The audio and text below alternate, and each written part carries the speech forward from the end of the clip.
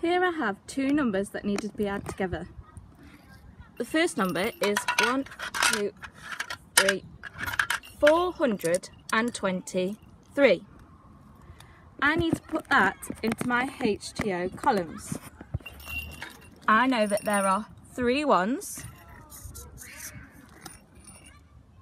2 tens and 4 hundreds.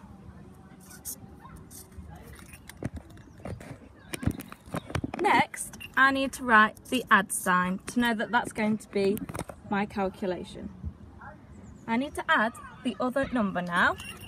100, 200, 300, 400. 435. I know that there are 5 ones there, so I will put that in the ones column underneath the 3. There are 3 tens, so I need to put that in the tens column underneath the 2. There are 4 hundreds. I need to put that in the hundreds column underneath the 4.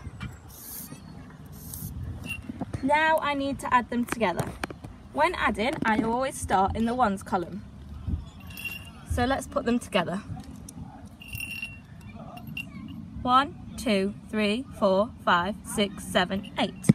I have 8 now, so I put that in the ones column.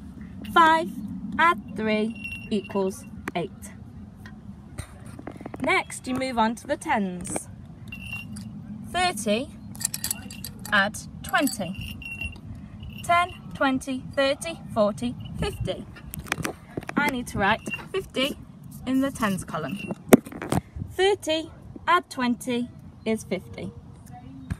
My final column is the hundreds. Let's put them together. 100, 200, 300, 400, 500, 600, 700, 800.